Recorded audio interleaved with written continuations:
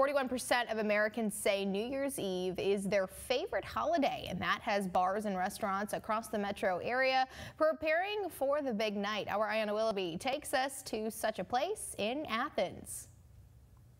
Inside of Athens Alehouse Cellar, the owners are preparing for their first annual New Year's bash. We have lots of alcohol, yes. Lori Hill and her husband own Athens Alehouse Cellar, located in Athens Square. In celebration of the new year, they're bringing in a band and inviting the town to their first big celebration since opening. We've got a band lined up from 7 to 10, and then we have a DJ from 10 to bring in the new year. And Hill says everyone, including families, are welcome to come celebrate, rain or shine. We're definitely open, rain or shine. We have the street blocked off in front of our business, so hopefully the rain stays away.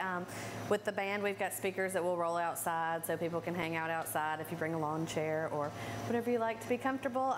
Lori Hill and her husband truly appreciate the support from the community. A huge thank you to the city of Athens. I mean, without them, we would not be where we are today.